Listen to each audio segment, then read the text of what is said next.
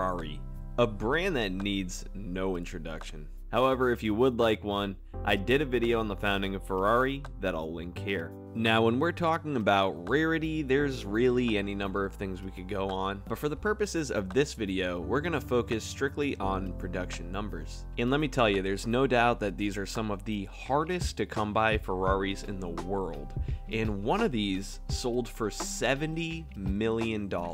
If you don't know this answer already, try and guess which one. I'll reveal it later.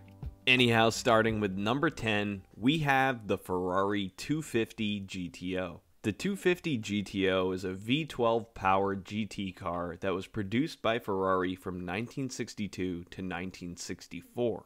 Just 36 of these were made, which includes 33 models from Series 1 and only 3 being made from Series 2, which had bodywork closer resembling the 250 LM. When this car was new, it cost about 18,000 USD and was available only for buyers that were approved by both Enzo Ferrari and his dealer for North America, Luigi Chinetti. At number 9, we have the Ferrari 410 Superamerica. The 410 Superamerica is yet another entry in the list of Ferrari America cars, which were these large Grand Touring cars with a large V12 engine in the front. The 410 Superamerica was produced from 1955 to 1959, and only 35 were built during this time frame, and each had custom bodywork, with a few by Boano and Ghia, but most by Pininfarina. The price of these at the time was incredibly high at 16,800 USD, and was more than double the price of the Mercedes-Benz 300 SL Gullwing that was on display at the same show. At number 8, we have the Ferrari 195 Inter, which was the Grand Tourer version of the 195S Racer. These were produced from 1950 to 1951, and only 28 were made. It was introduced at the 1950 Paris Motor Show and was similar to the 166 Inter shown a year earlier, and also aimed at the same kind of clientele. This car would be pretty short-lived and replaced by the 212 Inter that would be introduced at the same show a year later. Number 7, the Ferrari 365 GTS. This is the Spyder variant of the 365.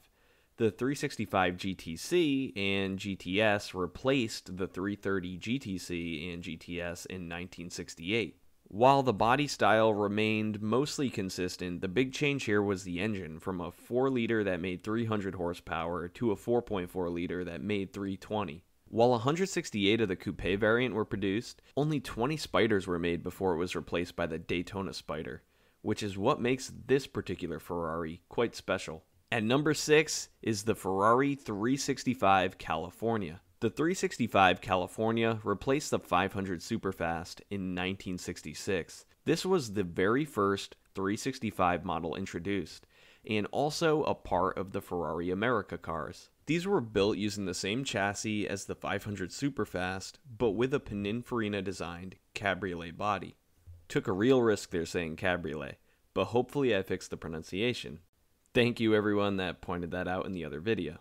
Now, only 14 of these were produced from 1966 to 1967, and in 2005, one in mint condition sold for 890,000 USD. So no, this wasn't the $70 million Ferrari. Number 5, the 375 America.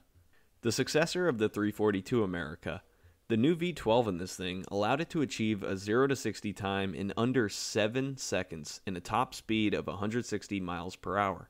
A total of only 12 of these were made from 1953 to 1954, and these were both expensive and exclusive. Out of these 12, only 10 were original 375s, while the other 2 were converted 250 Europas.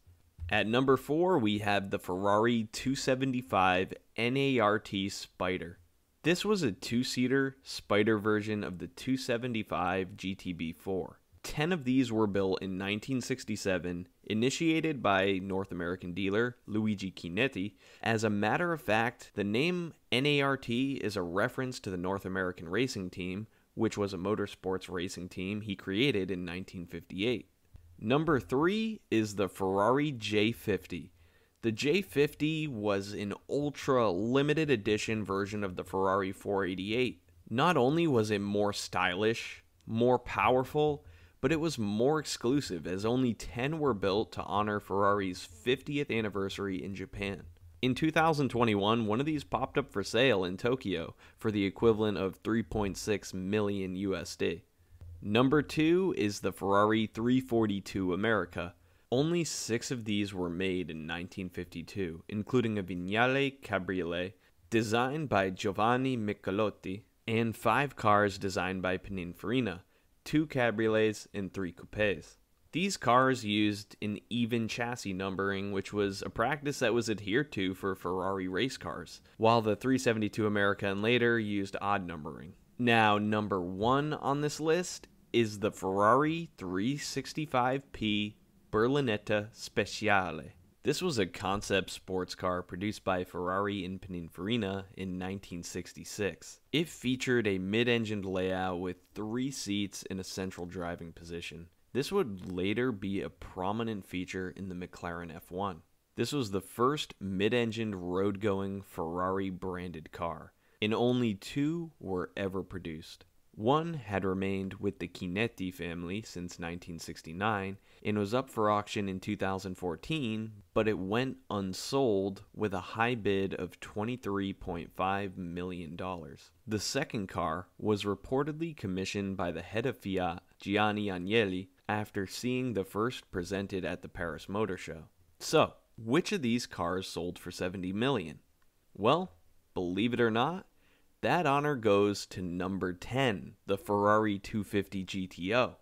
That $18,000 investment in 1963 would go on to make $70 million for one lucky individual that sold theirs at a private sale in 2018. At the time, this became the most expensive car ever sold, and it still is today. So, which of these was your favorite? And have you had an experience with any of these? If so, I'd love to hear it, so share it in the comments below. And what wasn't on this list that you wanted to see? Keep in mind there's a possibility I missed something here, as there's a lot of sources and numbers to go through, so feel free to leave that in the comments as always. And of course, if I mispronounced anything, you know what to do with that as well. Thanks so much for watching the video. I hope you enjoyed it, and I hope to see you in the next video. This is Andrew from Cars and Life. Take it easy, everybody.